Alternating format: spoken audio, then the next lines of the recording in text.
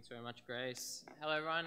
My name's Callum. If we haven't met, hello to my SBF brothers and sisters who I've heard about, who meet at the late hour of 4 o'clock. I've been enjoying morning church. And if you're new, welcome. It's so good to have you. It's such a strange thing, isn't it, to come to church on a Friday. I keep thinking it's Monday tomorrow. But it's such a good thing to do, to gather every year on this very, very Good Friday. We're going to be thinking about the cross this morning as Paul describes it. But before we do that, I've got a little game to kind of wake us up a little bit, make sure we're all here. So it's a classic game if you ever go to trivia, but I'm going to put part of an icon on the screen. We'll do the first one. And we'll see if you guys can realize what the icon is. Yeah, way up the back, big hand. It's McDonald's, that's right. The best restaurant in Australia, McDonald's.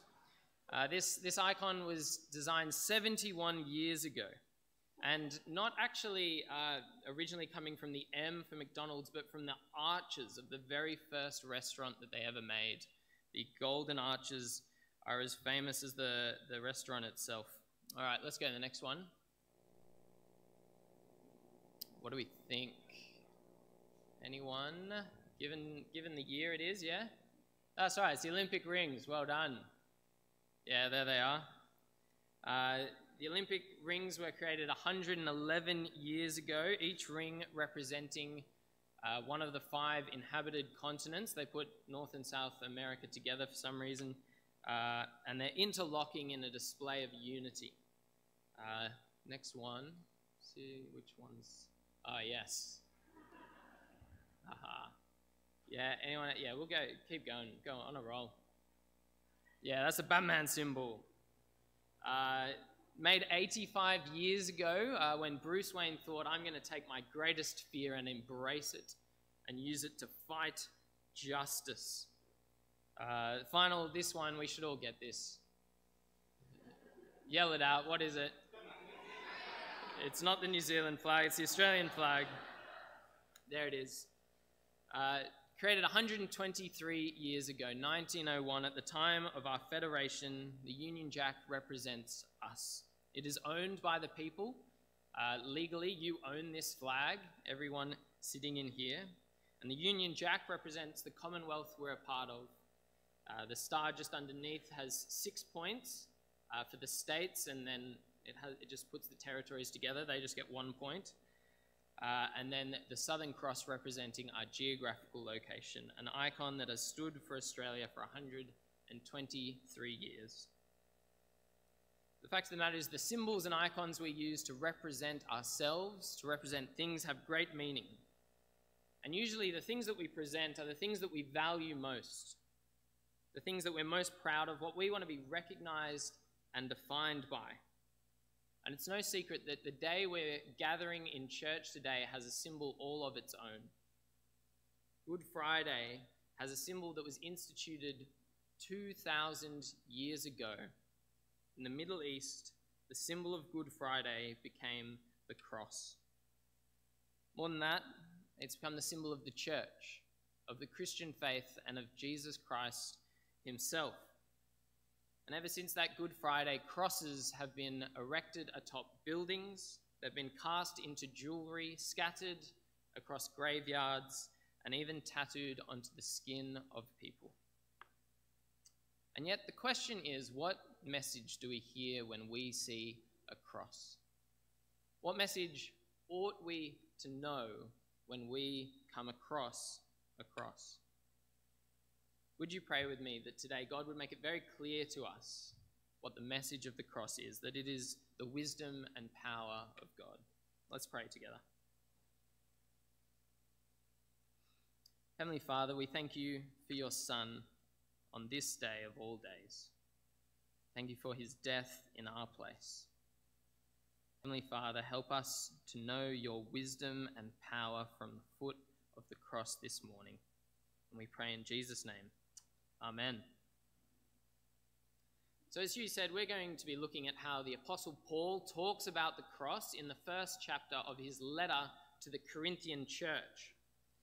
If you want to follow along, we're going to be doing that in 3 points. They're in your booklet if you have it, if you'd like to take notes or follow how much longer is left of the sermon. And the 3 points are that the cross seems foolish, the cross is the wisdom of God, and the cross is the power of God. Can I also encourage you to have that Bible passage that Grace read out right next to the booklet as we'll be referring to it. But first of all, the cross can seem foolish. As Apostle Paul addressed the Corinthian church, he's ultimately writing to address problems and issues that they were facing. All throughout the letter, he brings up issues and addresses them and teaches them.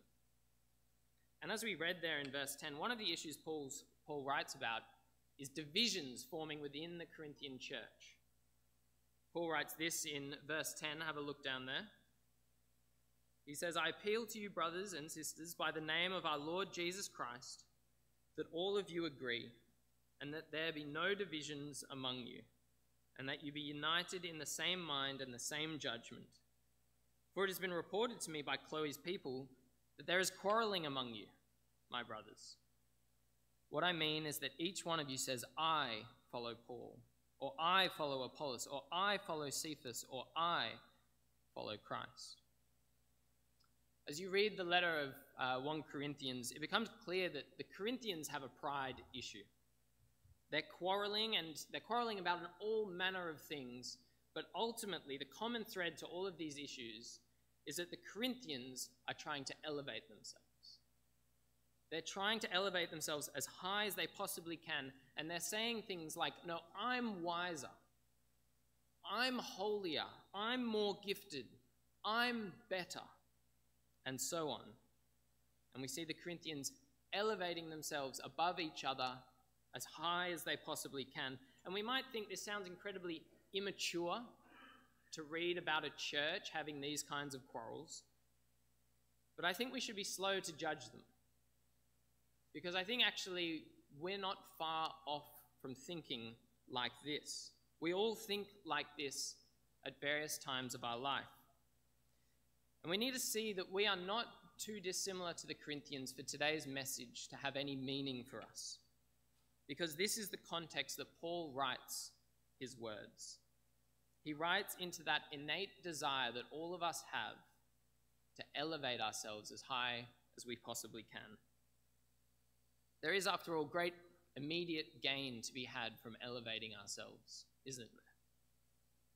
Don't we often default in our everyday actions to kind of hide the things we're not too proud of, we're not too good at, and present the things that we know are our strengths, that we know make us look really, really good? I think this is why social media is so popular, because it allows you to do this so well. And we do it so that we might be as great as possible, gain recognition, credibility, respect, reputation. If you want to know your immediate kind of connection to the Corinthian condition, it's probably in the answer of the question, what is it that you boast in? What are you most proud of? How is it that you elevate yourself? How is it that you justify yourself as valuable and maybe even superior to those around you? I don't even think we do this only individually, but actually collectively we are very prone to this, especially as of late. Since the Enlightenment of the 17th and 18th period, our modern world has elevated human wisdom, human reason, to be the ultimate source of authority. And we go now into the world and face its problems armed with our own reason. There is now no problem that we cannot tackle. There is no part of nature we cannot understand, no truth we cannot hope to find for ourselves. There is nothing that we will not one day be able to say, "Look what we have discovered." Everything now can be put under a microscope and examined. Everything can be put beneath us for us to adjudicate and rule on. And in many ways, this kind of thinking has led the Western world to totally discard God, religion, faith in anything other than ourselves. We put forward our best people, our most impressive and our wisest people to discover for us, to teach us, and even at times to save us from the problems of this world. when Huey asked you to imagine someone who's impressive or wise, I wonder who it was that you thought of. Often I can work out someone is wise because I don't understand what they're saying, but it sounds good. That's how I work out someone's wise. But no doubt whoever you thought of, they were a great person. They were impressive and elevated. Now at this point, I want to be very clear. I want everyone to hear me clearly. I am not teaching, and I'm not about to teach, that the Bible is against scientific progress, against rational thought, logic, or even recognizing your strengths. In fact, in their right context, the Bible is very much for all these things. But today's passage does challenge our intuitive way of thinking and acting. It challenges that default intuition that we have in our hearts that says it is a wise thing for us to elevate ourselves as high as we possibly can. And it's especially challenging when we do this above God himself. And the way that it challenges us here is with the cross of his Son, Jesus Christ. Because as we consider the cross of Christ with this worldly framework, we'll see that it seems very, very foolish. In fact, with this framework, the cross looks like something that we should just totally give up on, stop thinking about, and let fade into obscurity. Did you see it there in verse 18? This is very much what Paul says. He says, "For the word of the cross is folly to those who are perishing." And in many ways, the cross is folly, foolishness. Because as much as when I Google images for the cross, I get like what you see behind me, beautiful carved pieces of work on a hill with a hopeful sunrise in the background, the word of the cross in its proper context, in its historical context, appears far more gruesome. It appears far more hopeless and pathetic. In its proper context, the cross is nothing other than a Roman torture and execution device. It is the ancient equivalent of the guillotine, the electric chair, and the lethal injection. Not things that you would typically wear around your neck or get tattooed onto your skin. And Jesus himself, who hung upon the cross historically, was a refugee, a man who grew up in an ancient slum. He belonged to a conquered people who lived under a harsh Roman occupation, and for 3 years of his life, he spoke things that most people would say are just insane. Jesus spoke and said he was the Son of God. He declared that he had come to earth so that people might know their Creator. He said he was the way, the truth, and the life, and only by believing in him could people be saved. In response to his crazy message, his own people and the Romans banded together, and they responded by killing him in the most humiliating way possible, nailing him to a cross and hanging him between the worst kinds of criminals that society had to offer.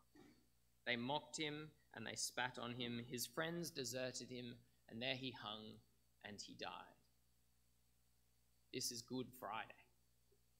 This is the Good Friday that we are gathering to celebrate this morning. When Huey asked you to think of someone impressive or wise, I doubt any of us thought of someone who was alone on death row. The truth of the matter is the word of the cross is a long way from the story that we would write. If we were God and if we were in charge and we could choose, how is it that you want God to reveal himself to you? When Jesus hung upon the cross in Matthew 27, it'll come up on the screen, we read that someone yelled out, "If you are the Son of God, come down from the cross."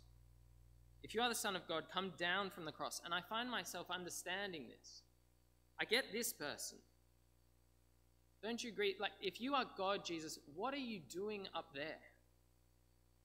If you're really God, this isn't how I think it should go. Rather, we say, Jesus, we want you to prove yourself to us. Reveal yourself in a much better way than coming and dying. And this request for proof is in our passage as well. Have a look at verse 22 there.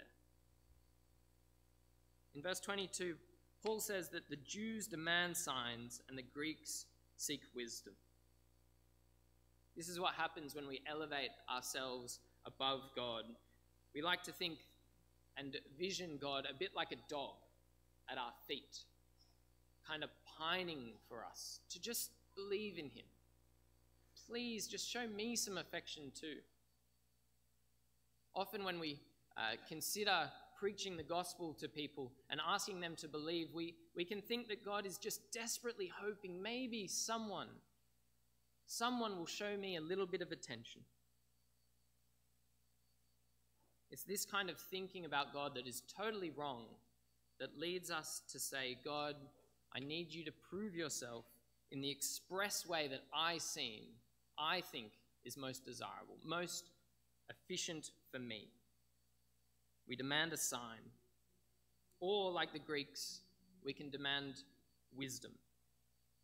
We can think God must conform to every single rational thought that I have. And until I find a God that agrees with me on the ethics of right and wrong, until I find a God who will get in the box that I have created for him, until I find a God that can be the object of my own inquiry, I will not believe and I will not know him. When it comes to God, we can default so easily to demanding that he dances to the beat of our drum, plays the game by the rules that we want to enforce, and cater to the values that we have rather than the ones that he does. But the word of the cross does not endorse a self-elevating, humanistic wisdom of our world, but rather the complete opposite.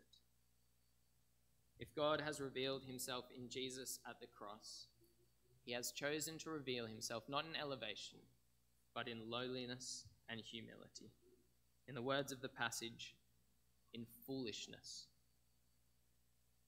I meet more and more people these days who are very willingly open, and this is probably all of us, influence and follow people on social media. They change their whole weeks and lives so that they can engage with a certain female singer who was touring recently. I'll leave you to work out who I'm talking about. But it's normal, right? These people are elevated and great. They're worth following. We don't bat an eyelid when people do these things. But increasingly, when someone in this world explains that they follow Jesus, that they change their lives to obey Jesus, to worship a man who died on a cross 2 millennia ago, increasingly it seems stupid. And they might humor Christians when they do this and pat them on the head and say, that's very cute, just go and do that in the corner over there. But in reality, the world thinks it's nonsense. It's crazy foolishness. And so the humiliating, lowly word of the cross does seem so foolish by our own natural standards of wisdom. How on earth are we meant to believe in the cross? This brings us to our second point, that the cross is actually the wisdom of God. Let's read from verse 19 in our passage, where Paul writes, "For it is written, I will destroy the wisdom of the wise, and the discernment of the discerning I will thwart. Where is the one who is wise? Where is the scribe? Where is the debater of this age? Has not God made foolish the wisdom of the world?" Sometimes when I'm very bored and procrastinating, I like to go online and watch these things on YouTube. They're called forced perspective kind of crayon drawings. There it is, yeah. So what happens is the camera starts in one place and you watch someone do a chalk drawing. And it looks odd, like it looks off. As you can see, the shell's kind of at the wrong angle, the antenna of the snails crisscross, part of it's on a band. It just looks wrong. But then what happens is the artist picks up the camera and moves it to another location. And this is what happens. And it makes a lot more sense. There's another one up there that, yeah. point of this is if we are to understand the cross properly, we need to move. We need to move away from our worldly evaluation of what is wise. And as we do, as we move in humility, we begin to see the beauty and indeed God's wisdom at the cross of his Son, Jesus Christ. And Paul makes it very clear, God is very intentional that he has set it up this way. It is God's express wisdom that we cannot discover him through our own worldly, human elevating wisdom. Read verse 21 with me very carefully. Verse 21 says, "For since in the wisdom of God, the world did not know God through wisdom. For since in the wisdom of God, the world did not know God through wisdom, it pleased God through the folly of what we preach to save those who believe." The fact of the matter is, God, being sovereign and all-powerful, could have stuck himself at the end of a mathematical formula for us to find him. Or he could have ordered the stars to spell out his existence so that we could find him with a telescope. Or Jesus could have come 2,000 years ago and hurled fire from his fists and called mountains to fall down on the Roman occupiers of his people so that we could be impressed with him, so that we could be approving of him. But here we see that no, it pleased God to come by the way of the cross, the way of folly to mankind. We've already spoken about verse 22 there, for Jews demand signs and Greeks seek wisdom. And this morning, I cannot give you a sign from God. I cannot perform a miracle. I cannot give you a scientific proof, a formula, a logical argument that makes it crystal clear to you that God exists. But like Paul in verse 23, what I want to do and what I can do is point you to the cross of Jesus Christ. In verse 23, Paul says, "But we preach Christ crucified, a stumbling block to Jews and folly to Gentiles." And this morning, my prayer is that you see the cross from the right perspective, from the right place. Not from the place of human elevation where our wisdom says we need to sit above all things and look down and judge, but from the wisdom of God that says humble yourself, lower yourself. Don't look down upon Jesus, but come to the foot of the cross and look up. The cross does not proclaim that mankind ought to be elevated, but rather that mankind is lowly and sinful, that mankind needs saving but cannot save themselves. Throughout his ministry, Jesus taught unequivocally that if you or I or anyone else were to appear before God, the record of our wrongs, the ways we fail to honor God as creator and love our neighbor beside us, would render us worthy of eternal judgment. Often the way that we elevate ourselves is not just to present what we do well, but actually to hide all of our sins, all of our weaknesses. And there is a common example that is very powerful where I want you to imagine I had a USB in my hand. And on this USB was a video of everything you've ever looked at. And in a Word file, all your thoughts have been dictated. And in an audio file, everything you've ever said. And I want you to imagine I had your USB and I had it plugged in to present on the screen behind me. And we could do a little Control F, and we could look for how you speak about people when they're not listening, or the things you do when you think no one is watching, the thoughts that come into your mind where you think it is safe and secret, the thoughts you would never put up on Facebook as a status. But the fact of the matter is God knows it all.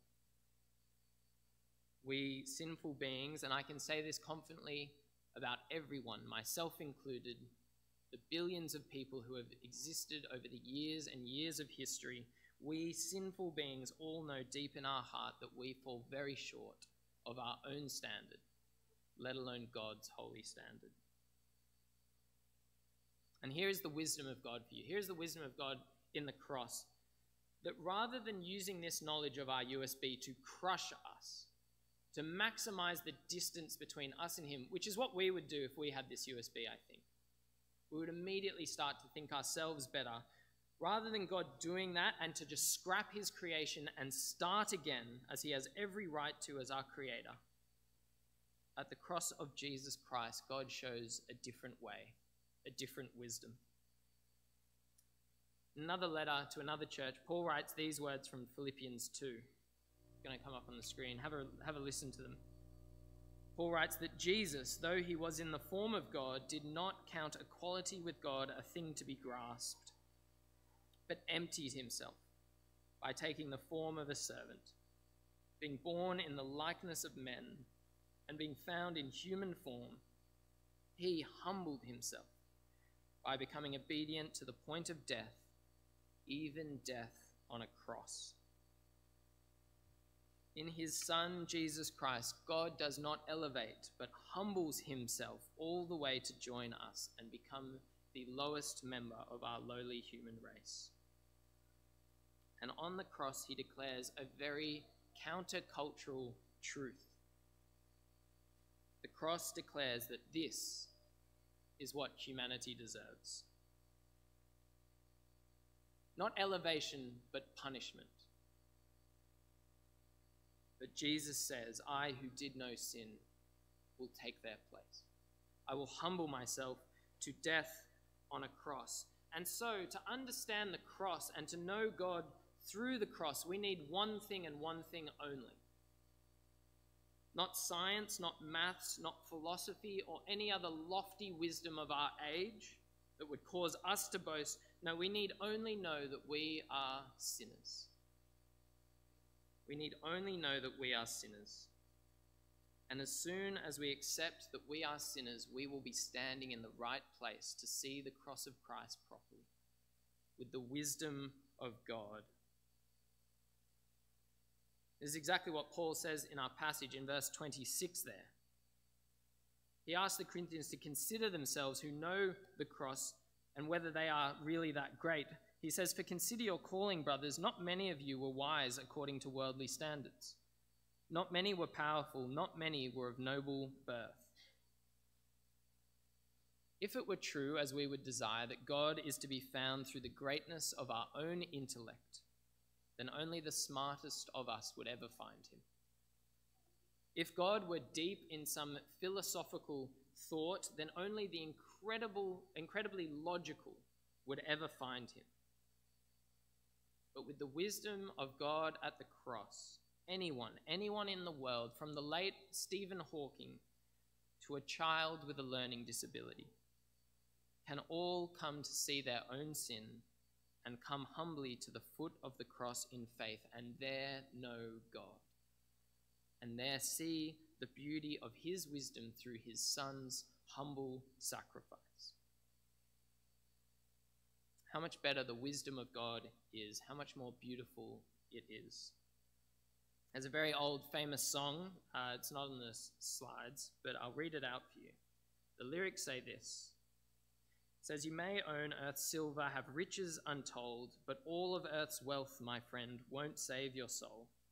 You may live in a mansion, all the world knows your name, but at the foot of the cross, my friend, everyone stands the same.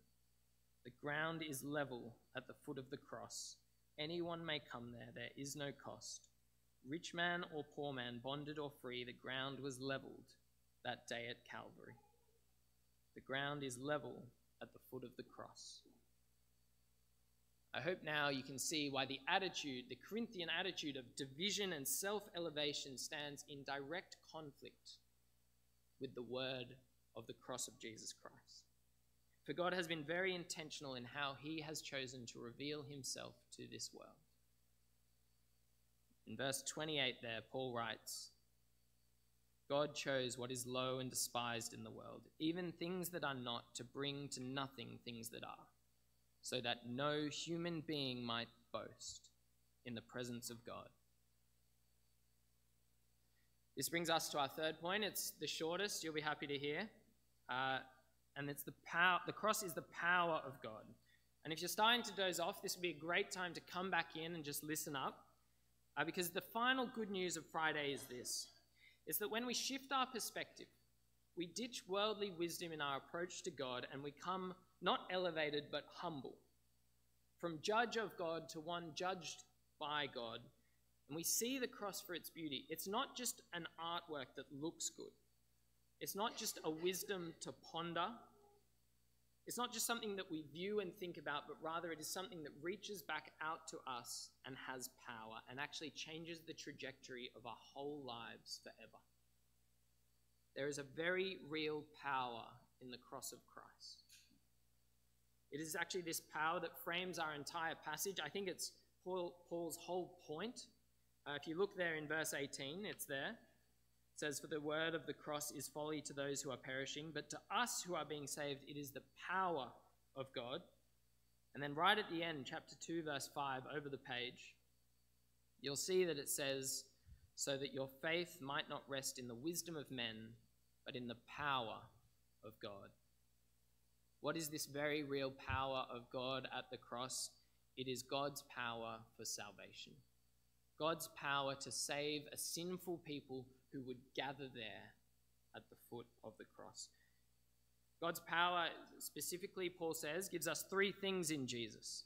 If you have a look there in verse 30 in the passage, it lists them out. It says it gives us righteousness, sanctification, and redemption. And if those words don't mean a lot to you, that's all right. What Paul is essentially saying is righteousness. At the foot of the cross, your USB that he knows all about is crushed, deleted, burnt up, and destroyed. Though God knows every single thing that is on there, he offers complete forgiveness.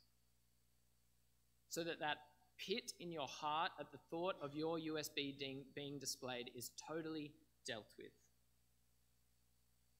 Righteousness. Sanctification, that anyone who humbly stands at the foot of Jesus' cross and puts their faith in him, God will work a power in their lives to transform them. The promise is that he will remove sin from their lives, one day making them fit to exist with him in heaven. And finally, redemption. That God has bought you at a price. With the blood of his Son, he has made you his own prized possession that he will never let go. The cross is God's powerful display of victory over sin and the death and punishment that we deserve. All the things that make us feel shameful, unworthy, all those things we try and hide, God takes them, and at the cross of Jesus Christ, he deals with them once and for all and saves us for all eternity. The power of the cross is this, that if you come and you put your faith in Jesus' death for you, you can be confident that you can appear before the almighty, all-perfect God with absolutely no fear whatsoever. This is the wisdom and the power of cross of the very first Good Friday. It's the Good Friday that we are celebrating today. This is the message that has caused the Christian faith, the icon of the bloody, foolish cross, to explode across the globe, to define the history books and the calendar. It's what's made Jesus, who was for a time the lowest of the low, the most famous name in our world today. Let me end by summarizing and just challenging us once again from verse 18.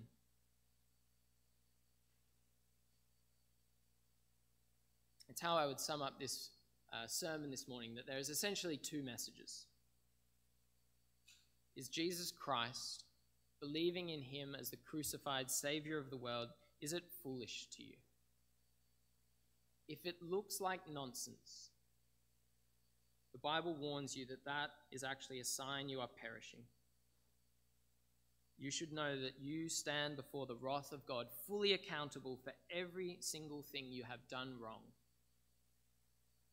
And if that is you, I want to stress that I do not say these things thinking I am any better than you, any smarter, any wiser, but rather a sinner myself, And in the words of William Temple, I would not tell you to go to the cross, but rather to come to the cross, where we ourselves have found our salvation by the power of the gospel.